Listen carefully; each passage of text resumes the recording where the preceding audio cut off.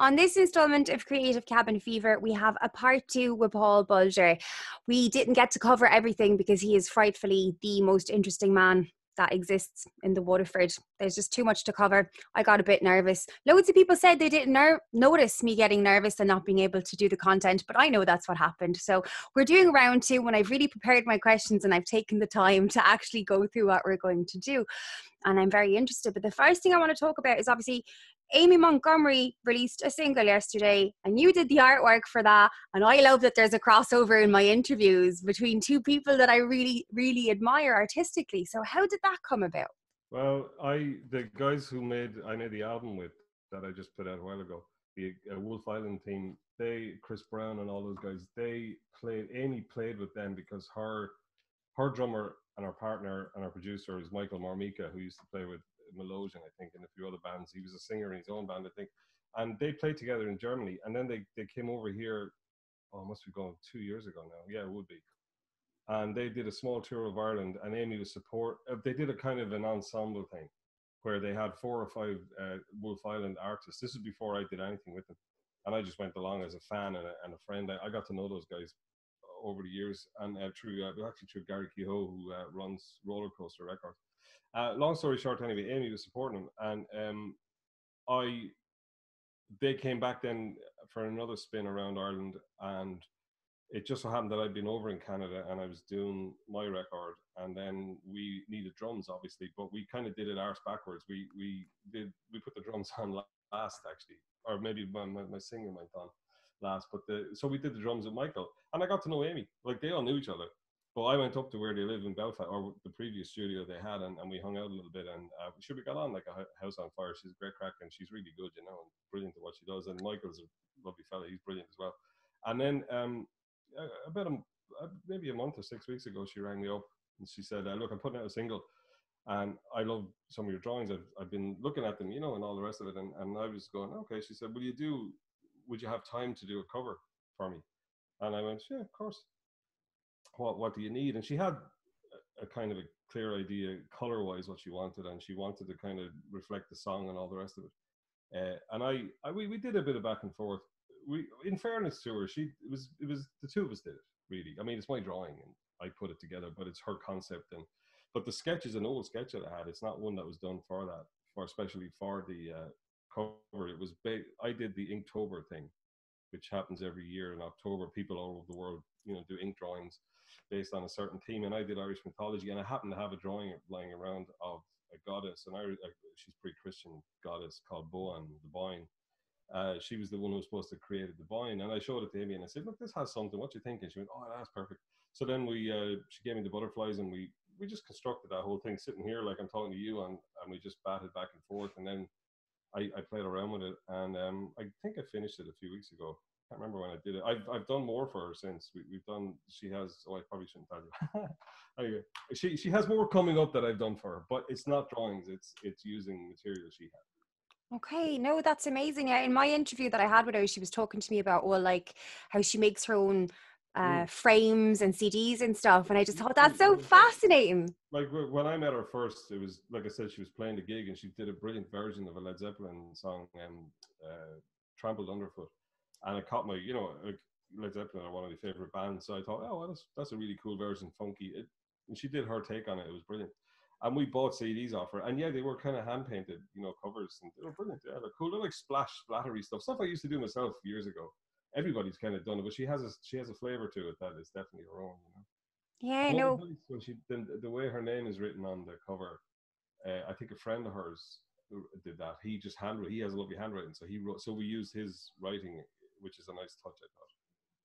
That people involved, and they were clear on what they wanted as well. Like her manager, they wanted a specific vibe, and I had my own suggestions about creating a kind of I hate to use the word brand, but a kind of a image, a kind of a cohesive visual language,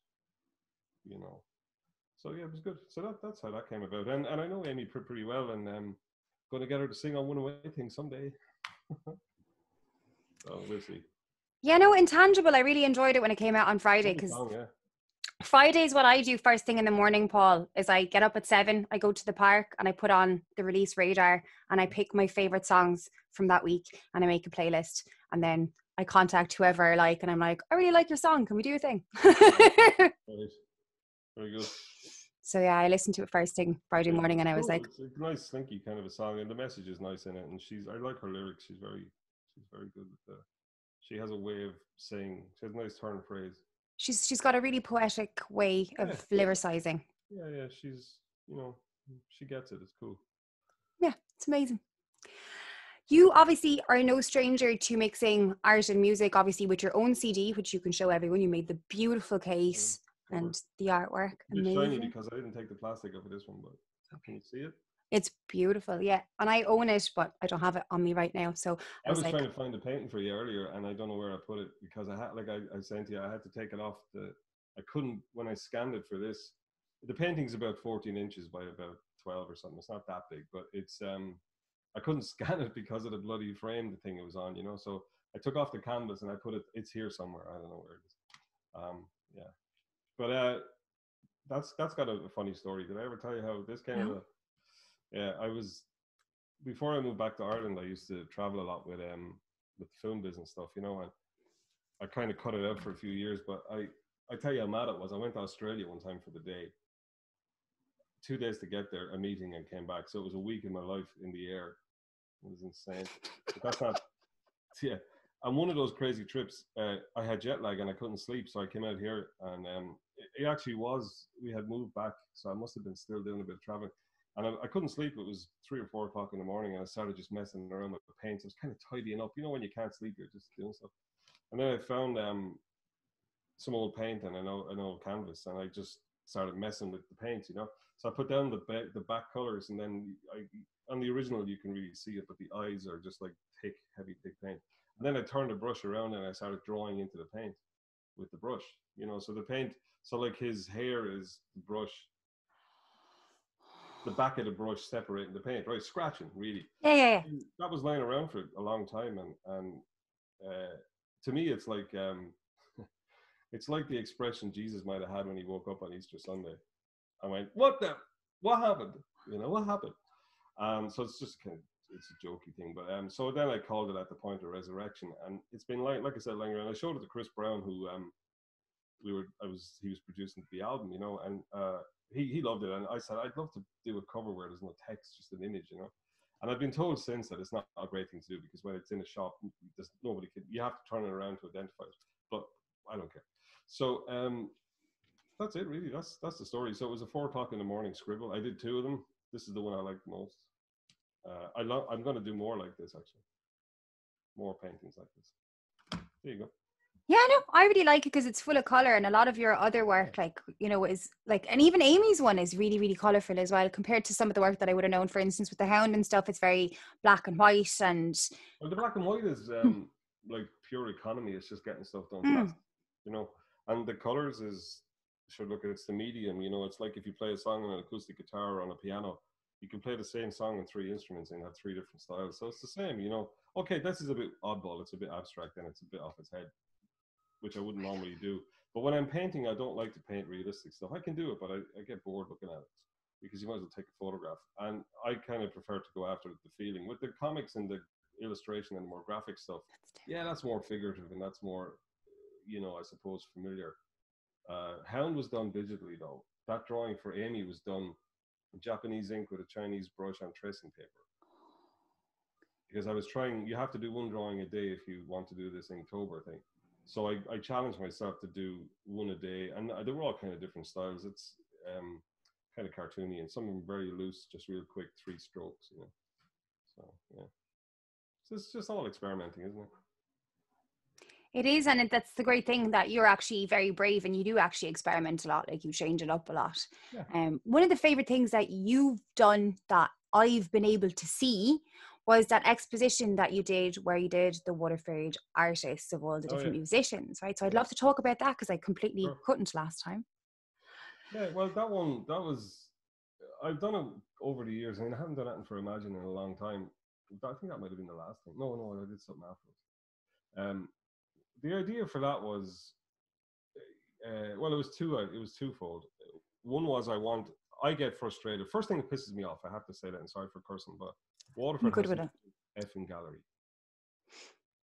What the is going on, right? I won't go on a rant about it, but there's no commercial gallery. I was up in Westport for a few days. I was in the north last week for a bit of a holiday. Every fucking village I went into has somewhere somebody can buy a picture drawn by a human being. Now, the municipal gallery is great. Good luck to it. You know, it's all historical paintings that are not for sale. But where can I buy a painting in Waterford? I can't. So in 2013, I had this idea, like, how can I do something that might bring people in who don't normally go to art exhibitions? Because the ones who go will go anyway. So I thought, well then, I'm not going to just draw, portraits of just my friends or something, or famous people. I didn't want to do the old classic, you go off and you start drawing Phil Lynott or Bono or something. Everybody's at that crack. I thought, no, hang on a minute. There's a lot of really good original musicians around Waterford. And this is before I got back playing music myself. And I knew Paul Butler a little bit, and I knew some of the other guys a little bit. And I just got in touch with them all. And I just said, and at the time it was all their respective bands. So the idea was that I did an ink drawing portrait of everybody. It was all in profile for a start.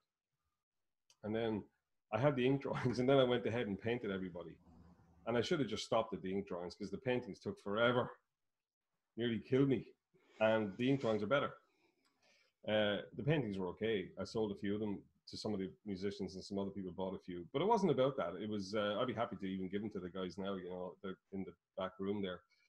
Although the ones who bought them will want to hear that. Sorry, lads. But, or I might paint over them. But the ink drawings, it was a nice exercise because it wasn't even that I was trying to do an art exhibition. I was trying to do a kind of a get together. And luckily, Ollie and the team in Imagine, they got me that 44 The Key, that lovely building there. Jesus, what a great building. And I know that it's owned now by somebody, and he's doing art in it every Christmas, which is brilliant. But there's a great venue for a permanent gallery cafe, like Green Acres in Wexford. How come Wexford? Half the side, not against Wexford. I actually used to have an indoor market in there. I used to run an indoor market with a coffee shop in there. It opened Paddy's Day 2014, maybe. But I'm just surprised how you can go to other towns half the size of this. Like Wexford has Green Acres. It's an amazing place. What a fantastic gallery and restaurant downstairs. And that's a bit, I don't know what's going on there. But anyway, I did that, and about 300 or 400 people showed up at the opening, which was amazing. And Mick O'Rourke and the lads in the Butterfly Band, Madrigal, they actually offered to play. They played a few songs, which was amazing. They just showed up with their gear, and Ronan from Keela came down, and he sat in with them. Barry Devlin opened it, which was lovely. He came down from Dublin too. And it was a really nice, because it was on for a few weeks. And I just, that night, there was people that I don't think ever went to exhibitions, went in for a look, because it was handy. It was in town. It wasn't too elite. It wasn't like arty-farty where everybody would be afraid to go into a kind of a exhibition. Oh, Jesus, that's, this idea that, like, the working people don't go to art exhibitions, or ordinary people don't. Bullshit. I'm from Lisduggan. I paint for a living. So it's bullshit. But I think the environment, the subject matter, and the fact that all the bands came along, and most of them, and it was just fun. It was just a bit of crack. And fair play to the Munster Express. They put it on the front cover, and it was brilliant, and they really plugged it. And it was an event. That's what it was. And it was nice. And I haven't done anything like it since. And I may do something again, but it's just life gets in the way. Well, this moment in time is not ideal to launch an idea like that anyway, Paul. So. Even releasing this thing, I mean, it's gotten a couple of nice reviews, and it's been played off the radio. It got a few plays here in Ireland, but in America and England and Europe it's getting played, and there's a lot of nice reviews coming in from around places. But I can't, I mean, I can do it. I can sing into my phone like everybody, but or I can do another one of those live streams with Colin. But it'd be great to do a gig, but you can't. So I have another album ready, a second record, and I'm thinking I'm not going to wait for the virus to let me back on a stage or out. So I might just put it out later in the year. This thing still has a bit of life left in it. We're going to do another video. I think it was maybe 2, and then I don't know. Just keep pushing. That's all you do. That's all I can do. That's all any of us can do. I'm constantly. Everybody, we're all the same. Everybody's just, from the most richest, most famous to somebody who's starting out. Everybody's just trying to keep it going, you know, especially in art and film and music. It's tough, you know. Sure, I'm on 70 interviews now, Paul, out of nowhere, right? And I'm being used like on loads of projects as like someone that people actually want to consult with. Like, Mm-hmm. if I thought any of that was going to be happening, like I'm about to sign my first manager deal as well. Yeah. It's like, what the Congrats. hell? But you know, like, I mean, there's these kind of times, I think, when these things happen, not that something like this has ever happened in my lifetime, but this kind of reset time when things go and people don't expect it. You know, you can either retreat into the dark and let it consume you, or you can say, no, hang on a minute. This is a chance to refresh or whatever, you know. And especially, I mean, it's different. I guess if you have a job where you just show up and you kind of are given a task, but if you're doing what I do or what you do or other people who we're kind of in charge of our own, you know, situation in a way, for good and bad. So yeah, it's up to us to make it work. And it's I'm just spinning 10 different plates as I do. I have, during the lockdown, I've done I've finished another comic book. I've got 2 kids books finished. I'm starting another album. I'm thinking about painting again. This studio is going to be turned back into an art studio because right now it's a bit of a mix of music and art. Um, yeah, so you know, at the end of the day, I got to make a living too. So you know, things have to pay for themselves, and it might be a situation where I disappear again for 6 months or a year, and that means I'm gone away to work on a movie or something to make some money. Yeah. Which has to happen as well, Yeah, no, not it unfortunately. wouldn't be physically disappear. I'd be able to Of do it from course. here, but it just means that I have to work on something I probably hate. But so what? You know, it is what it is. At least I'm not, you know, yeah, you know what I mean. It's at least I'm not unemployed, I suppose, or just completely. What's the word I'm looking for? Not desperate, but kind of lost. You know. You haven't completely sold out or lost your soul. Well, I wouldn't mind. I don't mind selling out. I wouldn't mind selling out the O2. You know what I Yeah, mean? it's fair. Selling out is bullshit. I mean, everybody. Lou Reed's, he sold out the day he made a record. Andy Warhol made his painting, made him famous. He sold that painting. Everybody sells out. What a lot of cock. I think we all compromise, do you Yeah, know? compromise is fine. You know, there are people I know that make movies that win awards who do commercials under different names. There are professional musicians I know that play in wedding bands because they can't always gig. Well, the same thing, they can't gig anyway now, but we all do something on the side. But you know, I have a friend who told me one time he's playing a wedding band, and he's also in a professional band that releases albums. And he said that when he's doing the weddings, he's practicing his instrument and getting paid for it. So he looks on it in a positive way. He's not saying, "Oh shit, I'm doing another. Yeah, I'm not practicing doing your my thing." craft. Like he's getting paid to play the guitar or whatever the hell it is. It's so if I have to work on some project to do some drawing or design, I'm getting paid to draw. You know. Yeah. So how bad? It's not that bad. You know? You just reminded me there when you were talking about, I had another interview with this guy called Nathan Mack. He's really interesting. It's a really good interview, but he said in his interview that he makes music for other people. So he doesn't actually make the music that maybe he wants to make, but he makes it for other people because the audience is what is important. Whereas to me, it was like, well, actually it's your music and you can do whatever you want. Yeah. And now my opinion's changing on that the whole time. So I was like, well, where do you lie? Is it a constant compromise or? Well, I wouldn't know how to write a song that people might like. I don't know anything about. You know, you just write what you write. You know what I mean? You write what you write. I couldn't sit down and write a song. Like if somebody heard one of my songs and said, "We'd love you to write something for pick a pop star," you know, who I couldn't even tell you who's around at the moment, but some pop star that's for 12-year-old girls. Oh, what the fuck? How would I know how to write a song for that age group, right? Or for anything. So I just write on what I like and that. But at the same time, I kind of know. Like I write for myself, but I also write for people like myself or have a taste similar to me. Like a lot of the people that responded to my album that I know anyway would be people that like used to be, you know, when they were younger, they liked punk and they liked heavy rock and they liked metal and all that. But they've kind of grown up and they don't really they like blues and they don't really like corny country music, but they love Townes Van Zandt or they like, you know, Johnny Cash and kind of cooler, what they call Americana now, I suppose.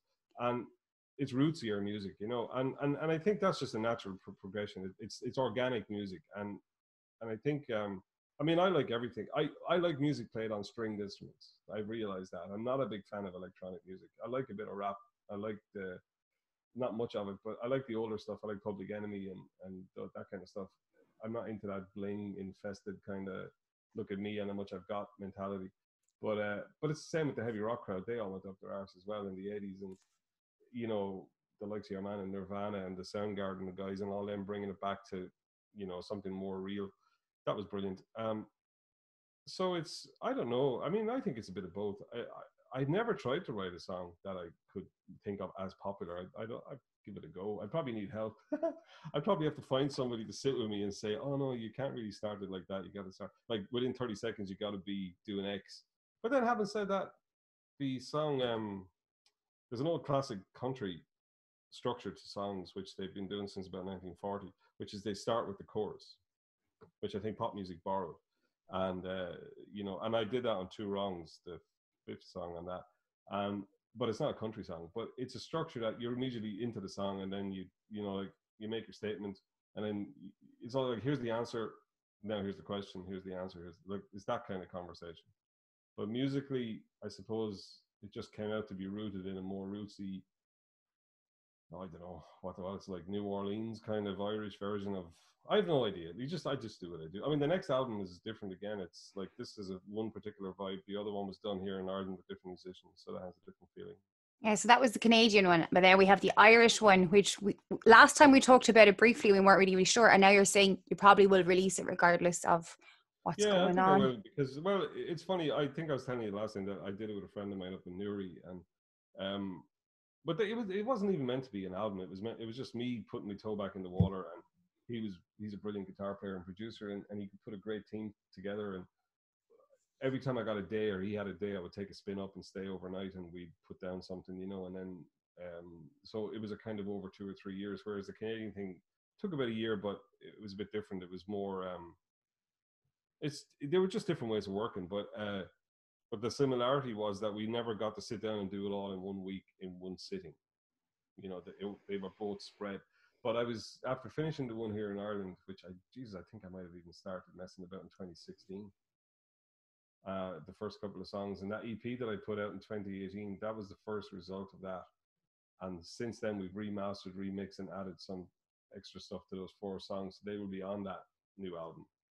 But so in a way, the Canadian album was recorded second, but put out first, when the other one was done first and going to be put out second. They kind of overlapped. It was just an accident. I just happened to have access to studios and people. I couldn't believe it, so we just did it. And I had all these songs. Yeah, so. But like, there's no end to like you. Like you're like, oh, there's a thing I could be doing. I probably should do that. It's like I have to. It's raining now, but I tackle anything. You know, I don't care. The one thing I wouldn't tackle is flying an airplane or trying to do surgery. I couldn't really manage those now, but I could probably, you know, give landscaping a go or something. I reckon you'd be a really good garden designer, because that like creative mind of yours, it would have a great idea for color and size and shape. I'm actually helping design a community garden with my son down around the corner. Actually, it's fascinating. I just found out about this community project around the corner, and then all of a sudden I became the music coordinator for the launch on Imagine Festival. Funny enough. There you go. Great. Like, it's so much fun designing a garden. Well, I'm just working out here. Like, we have a bit of space, and it's not even that I designed it. I'm just buying stuff when if I have a few 10 quid in my pocket and I happen to be in Woodies or something, and I see a plant that's $3.99. Oh, I'll have 2 of them. And I go home and I'm sitting there covered in muck, you know, and I'm going, now I better go write a song. Oh shit, I've got that painting to finish. You know, so it's just I mean, sometimes I wish I was a bit more focused, but I kind of enjoy the madness, you know. Yeah, I think it's great, but I'd be the same. I get very bored. Like, if I'm doing the same thing all the time and I have nothing else, I get very bored. I need to be constantly changing what I'm doing. Yeah. Well, I mean, that's my anchor, if you want to call it that, is storytelling. So whether I'm doing it with paintings, comics, films, music, there's always a kind of a story attached.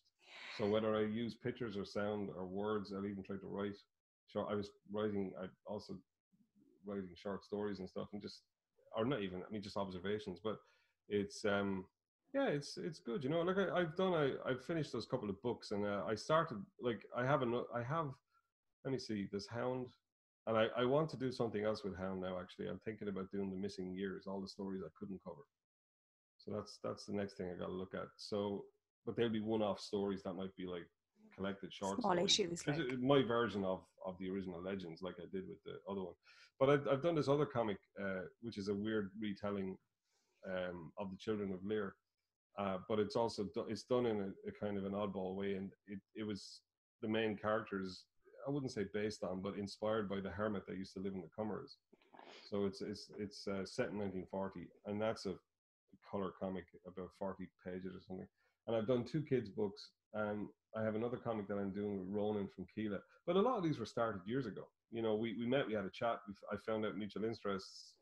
Somebody would tell me they had a story, and then you get busy. And now, because of the way I am at the moment, and like everybody, there's a bit of time, you know, to try and finish things. So they're smaller projects. They're not big things, you know. But I don't want to publish them. I'm trying to find a publisher to take them because it's too much work. We did Hound, and 60% of my time was put into just trying to get the book ready. You know, so it's a lot of work. Yeah, I'd say it's a lot of work. It Like, is, and there's no money in it. People think, you know, you make a fortune off these things. Like, you don't. And you know, there was an opportunity there recently where somebody offered, a friend of mine, local businessman, loves Hound, and he offered to put some money into it to help us do 1,000 copy, or yeah, like a run of 1,000 books collected. And we almost did it, but COVID came and that put that to bed. And but that was okay because something else has happened since. So it's going to be, you know, things happen and you just move on from them. But I would have been left, like, if I had taken that offer, which was brilliant, and we were delighted, it would have meant 1,000 books sitting here in my studio on a pallet. How do I get them into shops? Do you know, how do I advertise it? Like, I don't know if you know, but if you make a feature film, right, and if it costs, let's say it costs 10 million to make it, or LA style, Hollywood style, 100 million, it costs the same amount again to advertise it. So a film has to make double its budget to make its money back, because press P&A is, and I think with books it's probably not as much. But if you print, let's say you print 1,000 books and it costs you €10,000, right, and you're going to try and sell them then for 30 or 40 each. But by the time you get anything back out of it, you're lucky if you broke even, because you would want to have another 10,000 to advertise it, to let people know about it, to hire somebody like yourself to help us with publicity, or to how do you get press ads, or all that kind of stuff, or whatever. You know, so books and music and doing your own stuff, it's, you know, it's tough, but yeah. it's worth it, you know, as well. That's the other side. No, it is. Like, obviously, I had my first-hand experience with GoFundMe recently. Like, normally I help other people do their GoFundMes and it goes a lot smoother. When it was our own baby and we only had 6 weeks to get it off the ground, it was a lot more difficult. Like, It's hard work. in the middle of a pandemic, trying to get a crew of 16 people to do Ireland's only music festival as a 10-hour live stream and pull it off. Like, I'm still shaking a bit. Like, that was 3 weeks ago. But you got it done, right? Yeah. Yeah. So now it's behind you. So if you do it again, you'll either decide not to do it that way, or you'll find a better way to do it, whatever. I mean, we did the 3 Hound books on Kickstarter because we decided that it was a long shot to try and, like, if I had it done 20 or 30 pages and went to a publisher, we could be waiting a year before they'd even get back to you, you know. So we decided, fuck it, we'll just do it ourselves. So we raised the money every year over 3 years, enough money for me to not work for a few months to finish the book, and enough money to produce the books and everything. But luckily, the partner on the project is a guy called Hugh Welshman, who is an English guy, and he has a company in Poland, and they did that Loving Vincent. You know, the Vincent van Gogh painted movie. Yeah. So that's the partner on the Hound project, and him and his wife produced and directed that. But he had a studio in Gdansk in Poland, and they had some crew, you know, like they had editors and they had different production people.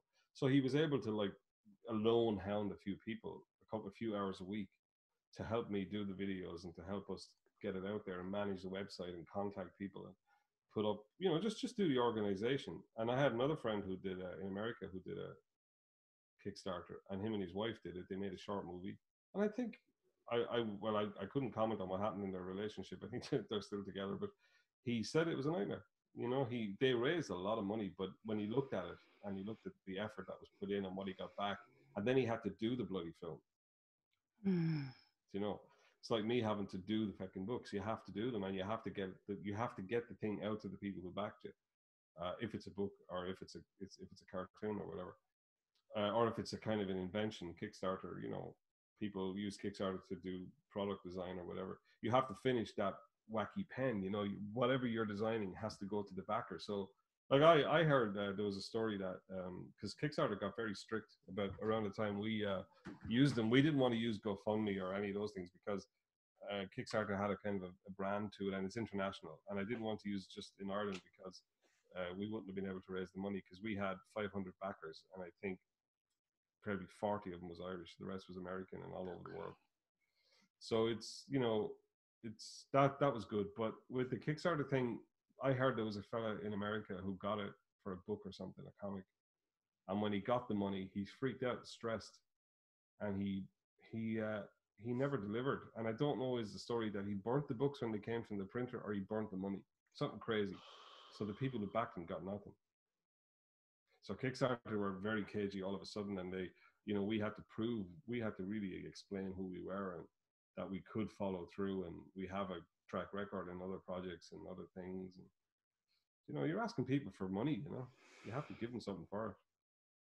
Yeah, effectively, you're kind of asking people you are asking people to crowdfund you, but they're collaborating on your project. Well, they're investing. Yeah. If it's a $5 or if it's 500, it doesn't matter. It's still somebody. The person who put in a $5, it's a lot of effort for that person. It's also a lot more effort, obviously, for 500. But if somebody who's wealthy slips in 500 quid and somebody who hasn't got much puts in a $5, that's the $5 less. So we had to make sure that everybody who put something in got something for that. And if you can't deliver, then it's it's not nice. Yeah, no, I'd say it must be very stressful for bands, for instance, that had a GoFundMe in this moment in time and now can't finish their album or or they can't. They haven't calculated their budget properly, so they don't have vinyl or CDs or whatever they promise people, or T-shirts. Like we did a lot of T-shirts, and I remember at the time I was a bit unsure of them, like if we should bother. And funnily enough, in hindsight, I was right. We didn't sell that many T-shirts. They were cool looking shirts. We sold a few. And the drawings look nice on the T-shirts, and we did some nice designs. I think some of them are still on the website if anybody wants to go. I'll buy a T-shirt actually. On houndthemovie.com. If you go to houndthemovie.com, straight after this call, you'll find all the cool leftover stuff from Kickstarter. But it really didn't raise. What raised money for us on that was interesting was people being in the book. We offered people to be characters in the book, So we charged, I don't know how much it was, but we got a load of people who wanted to be in the book. So suddenly you'll notice some of the drawings, they kind of look more real than the other character, and that's because that person gave us £200 and I put him in the book. One day I'll pay you to draw me. I will. You won't. I'll do it. I'll do it for nothing. I'll do it for nothing and surprise you someday, and then you'll kill me. Jeez, I'll faint. You'll kill me. I'll actually faint. Happy at the end, I'll be like, oh. Yeah. I better do a good one then. But obviously, I want to talk about film with you in a different way. So I told you this story before, but I didn't tell it on camera. When I was a little girl, I was a massive fan of All Dogs Go to Heaven. And I was obviously a massive fan of The Land Before Time. I actually have a cool story around The Land Before Time. Well, I think it's a cool story. When I was 8 years old, I had a dream. I wanted a dog. It had to be a Maltese Terrier. And it had to be called Cleopatra. Is the internet gone? That's okay. The internet is, you're cutting in and out. I think it's my internet. That's okay. We'll try it. And if it pauses again, I'll see with the thing and I'll just pause the video. Should be fine. Okay, all right. So go on. So I had this dog called Cleopatra when I was 8 years old. And Cleopatra was really a small Maltese Terrier. She was adorable. And I went to McDonald's when The Land Before Time was out. And there was that little dinosaur came in the Happy Meal. And Cleopatra took the little dinosaur and used it as her favourite toy and had it everywhere in the house. So we'd watch the film together with my little tiny dog and her little Happy Meal toy. And I'd go, a Waterford man helped make that. And I'd be in France thinking this was the coolest thing ever. Someday, like someone from where I'm from, like did something this cool that I get to watch with my tiny dog. I know it's, like that was just a big studio opening. And I mean, if you think about all the people that came through that, myself included, there was other guys from Waterford as well, around this area, Tremor and Carrick-on-Shore. Um, and then the Murakami Wolf studio opened up doing the Ninja Turtles. And my friend Tony Power, who's just moved back actually, he's also from Lisduggan. He's a writer, director in animation. And he was in Germany for a long time. And TV. But I just got into Bluth because I was finished college and I was on the dole, you know, and they were looking for people who could draw. We finished.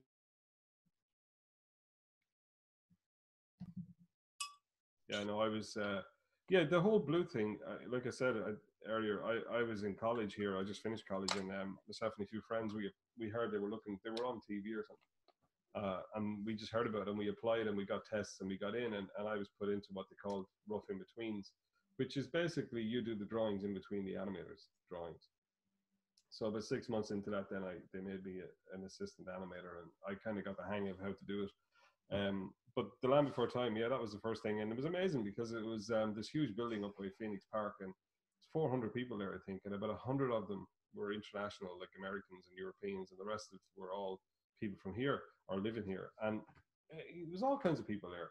People you generally from the age of say 18 up to about 35 maybe, that had either were good at art, or they were jewelry makers or architects, or you know, whatever, that maybe they wanted to try something else, or they were young like me, and you know, I'd getting paid to draw. It was crazy. And but we put our head down. I remember talking to my friend who's he's from Carrick-on-Shore, and he's an animator in LA now, and he's been out there for years. And I remember saying to him, no matter how good or bad this is, 2 years is the maximum given this place, because then there has to be more to this world, you know, if it is what it is. And it took me a long time to get my head around how to do that stuff. And but then I realized the area I was most interested in, and there was a few training programs that they had, and you know, if you were good at drawing, say, backgrounds or environments, you could lean towards that. Or if, like me, you like drawing characters, it was more animation. And then I realized that I wanted to do storyboards and all that stuff, but you'd never get into that there. It was a closed shop. So after a couple of years, there's a lot of problems too. I mean, I won't go into it, but yeah, I worked on the All Dogs Go to Heaven then. That's when I was, and then I spent a little bit of time on the last one. For me, was Rockadoodle, the chicken thing. And I left after a couple of months on that, and I went to Germany, and then I went to England to Richard Williams. And I think I told you before, and I came back and all that. But the blue thing, yeah. And I remember I had seen all the different cuts, you know, of Land Before Time. You watch it every week as it's being made and been put together. And there was some great sequences that were toned down or taken out or whatever. And then I got to see it when it was released in Germany. I didn't see it in English at first. I saw it in German. I remember sitting in the cinema, and but because I knew it so well, I could understand it. My German's still not great. I can understand it a bit, but I can't really speak it. But at that time, I hadn't a clue. And I was watching it in Berlin in German, in the cinema, you know, Ich bin Littlefoot, or Klein, or whatever the hell name they gave me, you know. And I was like, Kleine Fuß? I don't know. I just, yeah, Kleine Fuß, what would it be? Fuß Kleine. Mm-hmm. But he was called Thunderfoot at the start. Oh. And they changed it to Littlefoot because they thought it was too scary for kids to be called Thunderfoot. Whatever. So I saw it in French. I can't remember what his name is in French. And the dinosaur I had, her name in French was Betty, but in English that isn't really. Is that the little ducky character? Yeah. Yeah, there's a very, very sad story about that kid. Oh. The actress. Do you know about this? No. Oh, it's horrible. Maybe I shouldn't tell you. She was the little girl in All Dogs Go to Heaven as well. Oh. And she was in the only live action film she's in that you can see her is Jaws 3, I think. Because Spielberg liked her and he used her in Land Before Time, and then he used her in Jaws. She's only about 9 or 10. She was killed by her father. He shot himself. He shot her and the mother and himself. And Don Bluth got us all together in the building. I remember standing there and he said, "I have some bad news." I can't remember her name, but Anne Marie was the character, and he said, "She's dead." And we didn't get all the lines, I think he said, and we were going to have to reconstruct from outtakes, you know, change some of the script, he said. But a little girl has just died, you know, it was mad. So the father lost his mind and he killed the whole family. Jesus, it's terrible. That was in 89, 88, 89. Yeah, so that you can imagine the cloud over a happy cartoon for kids, that bloody thing hanging over it. But the poor little kid, yeah, she was killed. Very, very sad. And yeah, but it was, they were interesting for me because I saw that as I was really interested in learning how to do this as a thing. And I was a kind of put in a position like usually you were in a team and then you would work on a lot of different stuff done by a lot of different people. And some people then were taken out of those teams and paired off with animators and whatever. And I was kind of spread between a few different people. Excuse me. So I learned a lot. I worked with a lot of different of the top animators, watching how they did stuff, and they would leave things out for me to try things, and each of them had different techniques, and a lot of these people had worked on the in Disney in the 70s. So there was a lot of experience in that room, and it was a direct connect back to the old movies, which was really interesting because they would have learned like me that I was learning there. They would have gone through the same thing with the guys who animated Jungle Book and all that. So I was one person removed from learning those skills, which was pretty impressive. And when I look back, we did cop onto it pretty quick. Now, when everything changed, when CG came in, and it was a whole different toolbox that you were working with. Animation hasn't changed, but it's not about the drawing anymore. It's more about the performance. It's a different in the 2D world. Back in those days, you had to be able to draw and perform.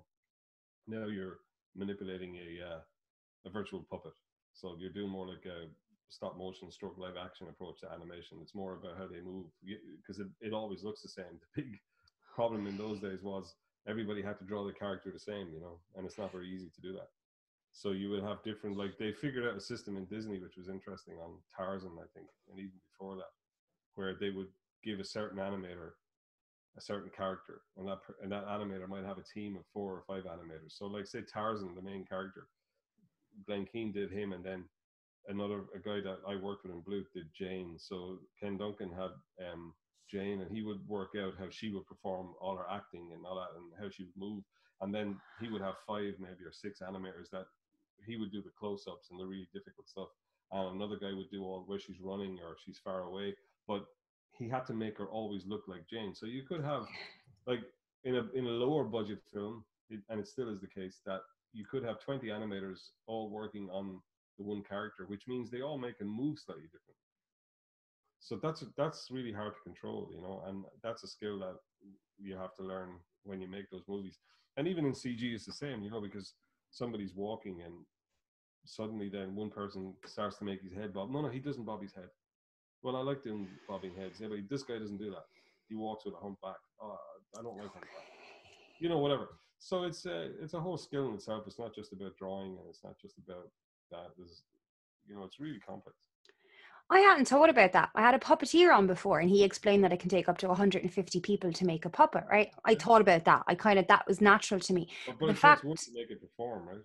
yeah, I know. Whereas in animation, like if you're animating Batman or take the dinosaur in Thunderfoot or Littlefoot, whatever he was called, like you could have had 20 animators animating him, but there'd be 3 or 4 lead animators who would do, because they really had him nailed, so they would know how to make him act, cry, whatever. So if you had him in the distance walking up a mountainside, nobody got too picky about that, but they got picky about how he would react or talk to the other characters. So how he turned his head when he laughed, or how far up would his cheek go, or how would he use his paws. Like in Land Before Time, they didn't really do Tom and Jerry. They weren't doing these gestures. They were real animals, walking like on their 4 legs. So yeah, there's a lot of stuff that has to be agreed at the start of a project about how characters will move and blah blah blah. And everybody has to buy into it, or you're going to have a hard time. It's like making an album.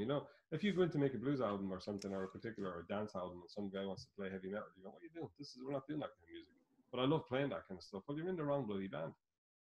So it's the same in certain kinds of movies. There's a lot of times in films, people are just looking for a job, which is fine, and then they come in, they're not suited to the particular film, personality wise or skill wise, and it can cause a lot of problems. Because sometimes you're stuck with them, you can't get rid of them because you've nobody else.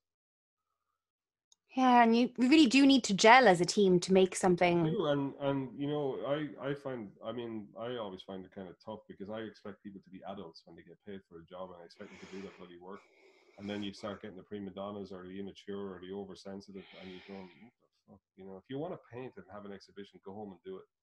In here, you have to, your part is this small in a big line of things. It has to fit. Some people don't see it like that. So it's a huge, I mean, it is, animation is an interesting world, you know. There's a very commercial side to it. There's also a very artistic side to it. Yeah, I'm kind of, I wouldn't say I'm done with it, but I'm not as in it as I used to be. We're developing two or three features at the moment, but I'm more of a producer on those, and I might end up designing them or something, but I won't be hands on every little element. You know, like even that Riverdance thing I did, I wasn't responsible for financing that. I wasn't responsible for hiring people. I wasn't responsible for running the studio or directing the movie. I was just there to design it. Now, every decision I made is going to cost money for somebody, because if I decide to make the forest a particular way, somebody's going to go, "Oh, you want to do that?" You know, it's a constant trade-off. You're constantly saying, well, if I want the water to look this realistic, then the rocks have to look plastic or something. You know, you're always trading off, always compromising, and unless you have a huge budget, and even then you're compromising. But and a lot of people who get into it who are new to it, and I think it's the same with music. People who are great at playing in pubs are brilliant at doing cover versions and can play any song, but like I can't play cover versions. I can do a few, but I wouldn't have a clue. You know, I've only do my own stuff. But I know players who are brilliant at playing. You could name a song and they'd hear it and they could play it, but they can't write music. They can't write a song. They've never sat down, or they don't have the confidence. Or they go into a studio with them, and as soon as the red light comes on, they melt. But in a live situation, playing their favorite songs, they're amazing. So it's very different. Everything's kind of, you know, everything's got its own not rules, but Like ways of everyone doing has their own skill sets almost. Like everyone it. has a Yeah, and different then each different thing has its own context, I suppose. Like, you know, if you're in a wedding band, and there's no point in playing First Sight of Black Sabbath, you know. creative purpose. Like, yeah. Yeah, you know, you're there to entertain people, and it has a particular context, and it's not meant to be for your benefit. It's meant to be for they're asking you what songs to play. But if you're playing your own gig and people are coming along to see you play your music, you know, most of the time they'll forgive you if you mess around a bit or if you're trying out stuff, or like the original audience is a bit different than about people out for the on the lash who want to hear their favorite songs, Of course. unless you're a big star, and then you're a slave to your big hit because you have to play for 30 years. But you know what, I wouldn't mind having a big hit and playing for 30 years if, you know. I feel conflicted about that, right? Because that must really get really, really fucking annoying, really Yeah, fucking yeah, like, fast, right? Ozzy Osbourne must hate Paranoid. You know, or take any band. I don't know. I mean, Kurt Cobain he wasn't alive long enough to sing that one. So, but his big hit. But you know, bands from like Cliff Richard must be singing this fucking song since the '50s, and he's still at. You know what I mean? Like, man must be in his '80s if he's still alive. I don't know. But yeah, it must get frustrating. But you know, at some point, like bands, a lot of older bands have come back, the greatest hits tours and all that, because lifestyles have to be maintained, or college fees have to be paid, or bread has to be bought. I don't know, life kicks in. You know, it's great to be thinking, oh, I'm going to be different every album. I'm going to explore. I mean, I kind of have a weird luxury with the two things I've done, and I just did them the way I wanted. But I don't know how. You know, I'd love to see them start paying some of the bills, but who knows? But it's they're like I treat those two records I'm doing as almost like art projects. It's me trying out stuff. But the songwriting is quite conventional. I'm not. I'm deliberately not trying to experiment. I'm trying to work within a recognized framework. You know, because I Yeah. could go off and faff around on the computer and come up with all kinds of beats, man.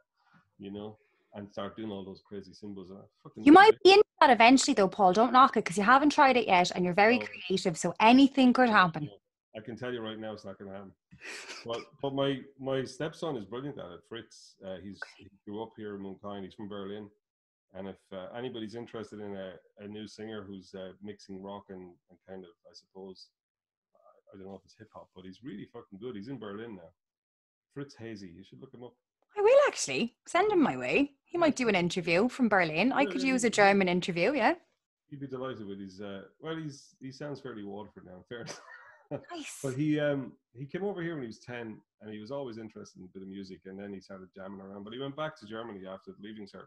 So he was living here for 10 years, and he went back, and now he's doing great over there. He's got a mate who is a brilliant musician. They've been on TV. They've done loads of stuff over there. They're really good, actually. Yeah, and you know he's dabbling with like mixing the genres he likes, which is I guess leaning towards the hip hop, but he also has that slight rock acoustic vibe going on, so it's kind of cool. But yeah, but you know it's not even nothing to do with age. I mean, the Beastie Boys are my age. You know what I mean? They were doing rap. You know, it's not that I'm not against that, but it's just I feel comfortable in an organic sound. You know, but I work digitally doing the artwork, but I also can work on canvas, you know. But having said that, yeah, you know, maybe there is a song out there that you could take and work with a producer who knows how to do, you know, not have real musicians there as such or a band and give it a certain vibe. I'm always open to stuff, but I wouldn't set out to do that because I think I just sound like a pastiche. I think I would just sound like I'm trying to do it. Okay. Yeah, so unless something actually niggles at you and there's really a creative like reason for it. Yeah, I mean, I have messed around here. I when I'm writing, I'm doing acoustic guitar to a drum machine, and I do mess about a bit.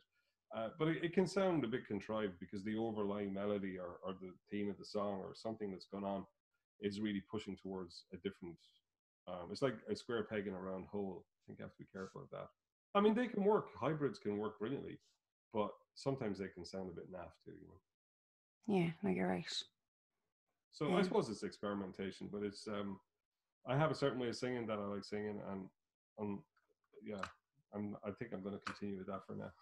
Do it, and we'll see. Like in 10 years' time, when we're interviewing again, and you're like, "Well, actually, Rebecca, I learned how to use Ableton, and now." Yeah, I'll have a baseball cap on backwards by then. Look,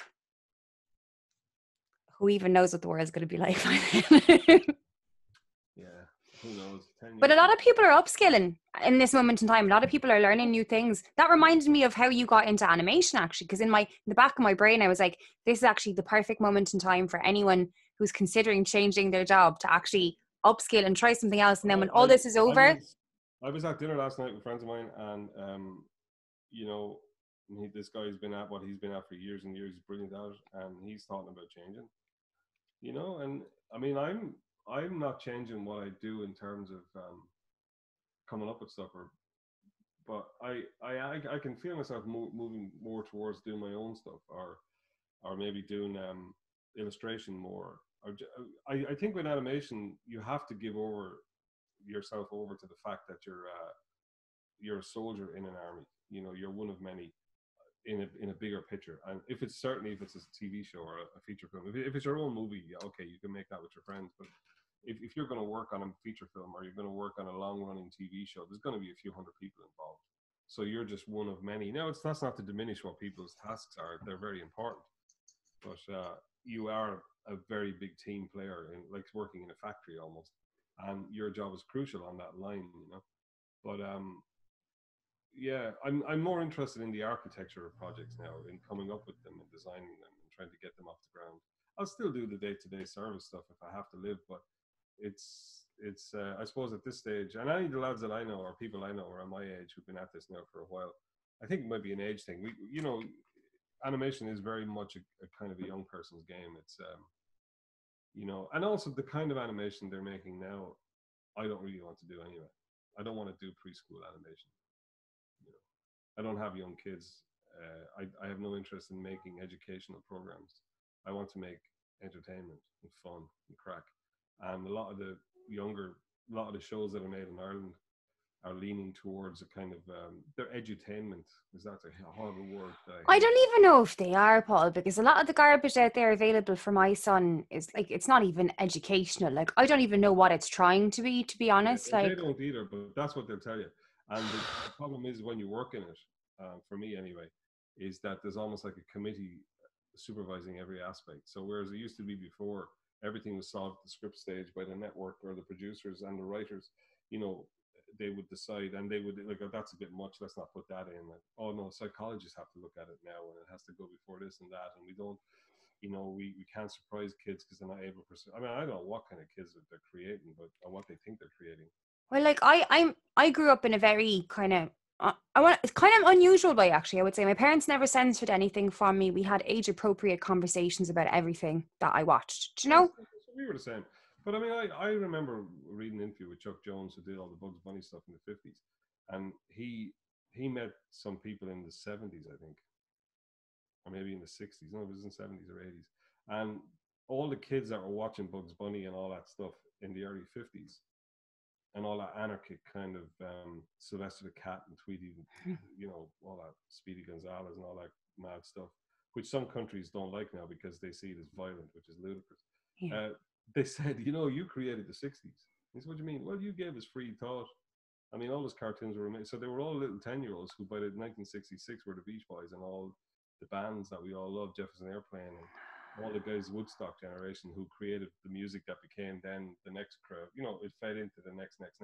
So Chuck Jones, by having a generation of young American kids watching these mad cartoons, saw the value in lunacy and having fun and open-mindedness and accepting Imagination. imagination, yeah. And now there was some of those cartoons that can be kind of racist, can be whatever, but not by the 50s. I think by the early 50s they were getting to be more fun oriented. Certainly in the 40s, there's a few questions about ones, but there's a bit of truth to that. And then we grew up on the 70s ones, my age group, say Scooby-Doo and the Pink Panther, which were slightly more sarcastic and cool, in their own way. Those, and then we would see the older stuff. The Flintstones, for example, in the 60s are brilliant. They're all based on old comedy shows. And then by the 80s, I was too old. And then I was already getting involved in that business. And then it was more about selling toys. Then the Transformers came out and all that carry on, the Battle of the Planets. So in the last 20 odd years, I suppose the preschool thing has really taken off, and it's become a massive industry. So a lot of the studios, particularly in Ireland, they lean towards that because it's good work, it's good money, and it's great. People can learn how to make films and get paid for it. And studios can have great businesses doing that stuff. Yeah, it's true. Nothing wrong with that. It's just not really for me anymore. And it is kind of robbing our kids from imagination, really. What it does is, from me, what it does is, yeah, it is that, and it takes out the element of surprise. I remember one note I got on something. I was working on something for somebody, and it's all about how you film the scene. There was two characters going to jump out on another character and boo, say boo to him. But normally you would film it from the point of view of the two that were setting up the joke, and the character that was going to get spooked would get a fright when they jumped out because they'd be laughing behind the wall.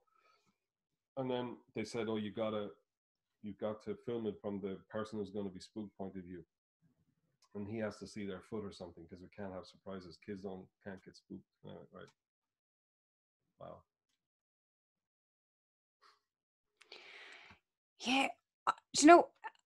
It's weird. I had a really interesting conversation with a friend of mine, and it's about how I raised my son yesterday, right? And one of the things he was saying is, he was like, I think it was Nikola Tesla. His mom used to make him practice everything in his dreamscape. So the understanding is that his mom used to make him use his dreamscape when he was asleep to try and up his brain skills, okay?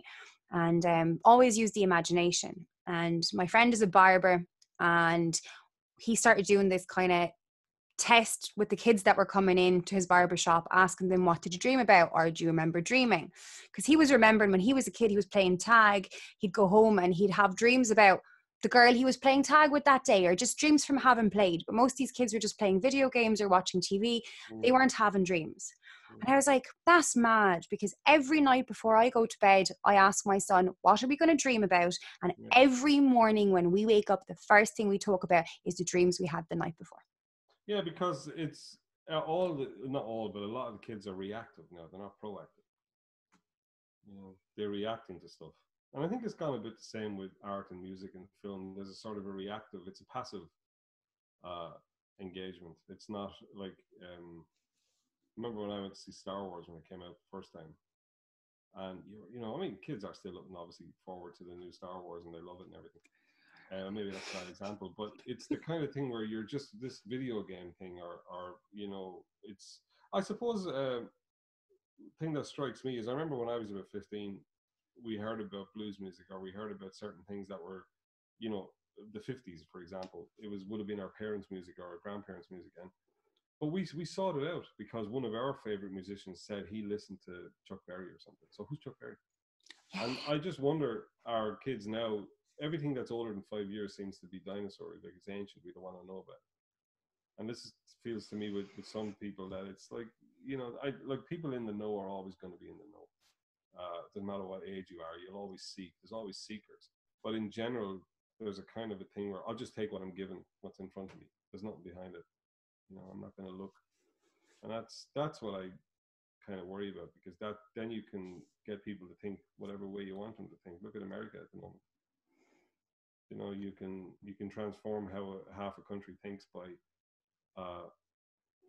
belittling and I have this theory about, maybe I read it somewhere, but Friends was the start of the first attack on intellectualism. Absolutely. Because Ross, the character Ross, I don't know much about Friends, but I remember reading this thing where Ross is a paleontologist who's the most stupidest guy in the room. Wow. And you know what? Friends was also the first, in my opinion, attack on the family unit. Like, none of them actually really care about kids until seasons are much later. Having a family unit is weird. Like, why would your friends have children? Stuff like that. So it was kind of making people feel like they should be single and mingling forever, kind of breaking down society. It's like teenagers forever, Yeah. But it struck me like Joey was kind of thick, but he was, funny and witty and idiotic, and he was like your dopey cousin or brother. But the guy who was the brain box in the room was always belittled. And it's a cultural attack on, like, you have to be looking a certain way or speaking a certain way, or you have to be a certain whatever, and that's acceptable. And on all the different levels that they can do that. That's why, but there's always going to be good music, or there's obviously good is subjective, but there's always going to be music or books or whatever that will do their thing, and the people will find them. But in general, like I have a friend who can't listen to music before, like, they like kind of, disco dancey poppy stuff. And I think it must be a frequency. Their ear is trained to a particular sound. It's not even that, like, the only old music that they would even contemplate, and what I mean by old is something from the 60s or 70s, is soul music, because it has a certain vibe to it. But the minute you put on a blues, I can't listen to that. Or traditional music, it's horrible. So they have to be conditioned to listen to a particular thing, or a particular movie, or a particular style of something. And so there's not a lot of room for other stuff. It's very narrow now, I find. But that's funny because, music can be used in different ways. Like, so like music was used for torture to some people. So obviously this person's affected that way. I had this really weird thing done to me when I was younger, because I was dyslexic and I grew up in Switzerland. They basically tried to retrain my brain with classical music. They had headphones like this on me, and they had like these little things up here. It turns out it's exactly what they do with the Israeli snipers. They use like they send signals to your brain to try and kind of recondition you. They put you in this little boot, like a recording boot, and they make you read for an hour while they're putting classical music in there to try and open your brain waves to retrain the dyslexia out of you. And did it work? I'm definitely very intelligent, Paul. I don't know if I could be a good sniper. I'm definitely still dyslexic. It didn't get rid of your dyslexia. So no. But dyslexia is not a sign of, it's nothing to do with your intelligence. I mean. But it was such a weird thing. I was like, so they're using this on Israeli snipers as well. And then you've China using it to torture people. And then you've your friends who cannot listen because their brain is not able for certain. Mad. I remember working with Richard Williams, who did Roger Rabbit, and he was telling us the story. Because people in the studios in animation, they probably still do, but they have the headphones in and they're working in their own world. And nowadays they're open plan studios, which I don't really like. But back in those days, well, that was open plan actually. But some of them, they used to have cubicles, or you'd be in a couple of people in a room.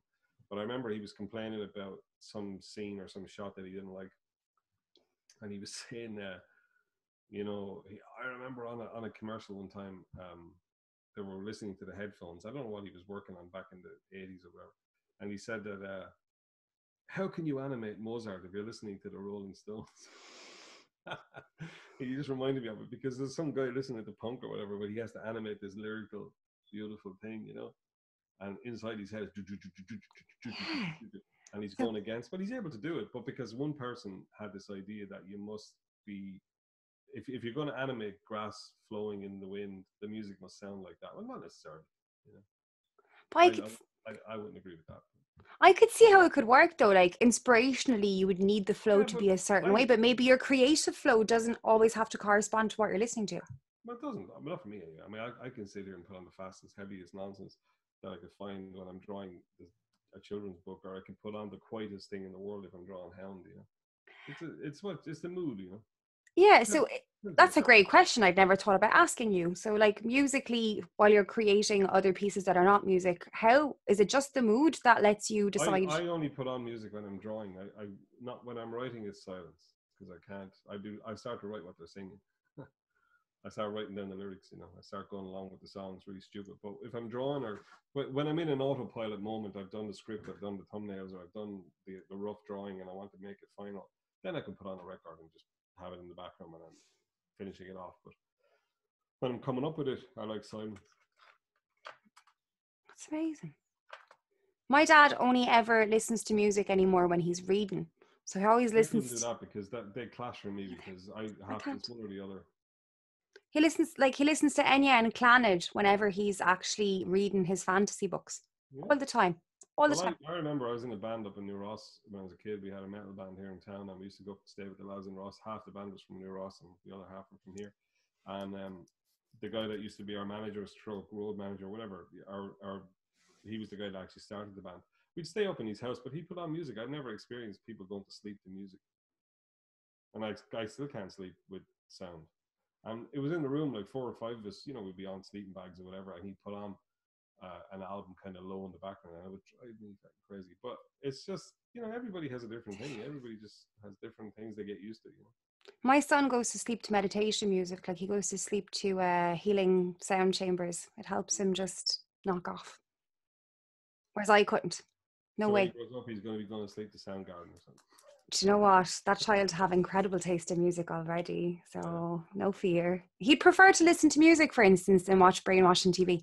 He'd prefer to be out in nature and using his imagination rather than just like, he's amazing. I think more kids should be like him. He's wild. He drives the school insane. I'm really worried about him going back in a few weeks' time, but he's amazing. Well, did you hear on the news today they've had a huge outbreak in Berlin schools? Yeah, it's not good. I'm not worried about the outbreak because I don't think my child is susceptible to be really sick, but I am worried about him being conditioned to believing it's not okay to touch other people and that he has to be distant to people, because that's the sort of stuff that will stay in your brain forever. Yeah, that other stuff will stay in your lungs forever though if you get it. Yeah, it's just in kids it doesn't seem to be that strong. That's what I mean. Like I'm not going to have him around old people. I'm not, like, we still stay in the house, just the two of us all the time. You know? See how it goes, but you know, kids, the 2 kids here always came home from school and made us all sick. No, that they're germ factories, like. Yeah. So yeah, it's who knows, but it's it's because we were supposed to have a bit of a party out here tomorrow for friends and family, but I cancelled it. Just can't do it. No. Yeah, no, because everything's after changing again, like nothing. Yeah, and it'll probably change again, you know. And I think it's a case of just you're better off be safe and sorry, no matter what you think. Beliefs, I have no interest in beliefs. I go for facts every time. I'm not a person that follows emotion. I want facts, and the fact is, a few of my friends' parents have died from this bloody thing, and they're not lying. Of course. So it's out there, and you know, and like, it's people can believe what they want, but I often hear people saying, "Oh, this is not really a reality." All right, step off Reginald's Tower, and I'll come back to you. It's fucking real, you know. Like, I'm not saying it's not at any point. I'm just genuinely concerned about having a 4-year-old conditioned to believing that it's not okay to touch people. But you know what though? That might only last for 6 months, and then your 4-year-old will be 6. I brought 2 German kids over here who were 8 and 10 and couldn't speak the language. And within a summer, they were like Irish kids, and they're doing grand now. kids are amazing beasts. You know, They they are crack. resilient. Adults that can't adapt. Children are fine. Children always come out of stuff. So yeah, okay, your little fella might not be able to do what you like him doing for a few months because of this horrible thing. But I guarantee you, by the age of 6 or 7, like hopefully it's all gone. He'll be back on form, or you'll see him doing what you want him to do. I just think we have to be careful with that thing, you know. And I think it's yeah. I mean, history doesn't repeat itself, but it likes to rhyme. You know, it's a lyric I put in one of the songs. I think I stole it from somebody else. We won't repeat what happened with the Spanish flu, you know, because we live in a different world. But that thing killed more people than the war just before it. I know. And it And it made was when everyone met in the streets again after the war ended that the worst outbreak actually happened, because they were and it was finally in the second celebrating. wave. It was in the second wave because they met. The war ended. They went out in the streets, had a party, and then they were told to not do that again, and they did it again, and then that's when it all kicked out, went crazy. And And the war itself is what even kicked off the pandemic in the first place, because this guy came over from America with something that they never had, and then yeah, bam, yeah. like Well, it's like syphilis in the Middle Ages. The Spanish destroyed the Aztecs and brought that back. it's You true. know, the poor Aztecs are destroyed, but they gave a nice present to their destroyers. You know, so it's yeah, it's mad stuff, and you just have to be careful. You know, and I mean, yeah, you could. I mean, I kind of my attitude is I live every day like it's the last anyway. But I try to pack in the stuff I want to do. Like I'm gonna have to do other stuff when we finish. But it's and some of it can be the most mundane or it could be the most creative. But it's yeah, people seem to think they're going to live forever. You know, or they're going to be well forever. Do you know what I mean? It's like it's mad. I You know? actually, do you know what? Yesterday was a really, really strange day. These born again Christians came up to me and we had a very, very beautiful debate. It was going really well. Like, I'm pretty versed on theology. I can have a very open minded conversation with pretty much anyone. But one of them asked me directly, like, did I want to go to heaven? And I was like, I'll be perfectly honest with you, buddy. If it gets better than where I am right now, I'll be amazed. Like, Yeah. Well, I would ask them to define heaven. yeah. He was like, you mean what you're living right now is heaven? I was like, yeah, every day I am blessed beyond belief because my approach to how I live is just to be happy and Same here, but blessed. you know, those people and people like them who don't want to be in this world should just go to the one they want to be in and leave it. I'm happy with this shithole.